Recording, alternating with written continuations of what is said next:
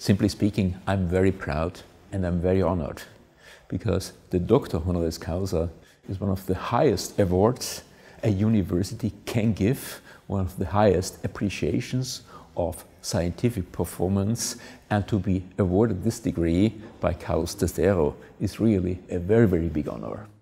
I would say it was quite characteristic that although we were working and still are working along very similar lines, there never has been competition but always cooperation. And I still remember when we started the Höganäs Chair project that brought us closer together in 1999. At first, the idea of the sponsoring company, Höganäs, was that all three institutes, Caus de Zero, Trento and Vienna, would do more or less the same research work, but within a few months the specialties of each university had come out, and therefore we focused on different aspects of the project, but we were able to bring it together to the final conclusion. Well, my personal research lines are more or less on the boundary between basic research and applied research. Basic research sponsored by funding organizations and applied research sponsored in part directly by the industry, but also by mixed funding from governmental sources and from the industry, which is a funding scheme that in Austria is quite popular and is also comparatively well funded. And this is one of the items or the reasons why cooperation between industry and universities has made very good progress in Austria in the last, let's say, 15 years. And of course, you need both. You need the basic research. You need the applied research also for us for lecturing to get the information from the industry, where the industrial trends go to.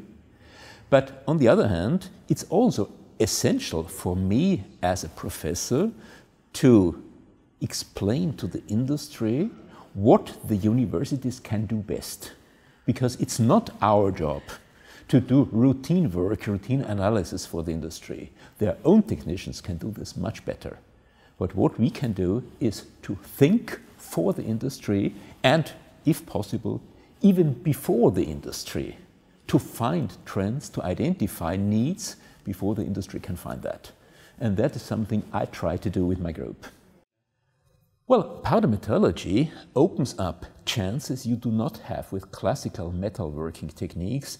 There are limitations when you look to ingot metallurgy because from the thermodynamic viewpoint, you start from equilibrium, and when you have equilibrium, it's very difficult to re-establish inequilibrium. Powder metallurgy, in contrast, you start from inequilibrium, and it's in your hands how you establish the transformation from inequilibrium to equilibrium by heat treatment, and in which stage you stop. That means you have much more chances to establish controlled inequilibrium. And what is really striking for me is that now, when we have the big trend to additive manufacturing, how suddenly the powder experience, the powder metallurgy experience, becomes attractive and highly popular, also with institutes, with companies who never had any contact with powder metallurgy.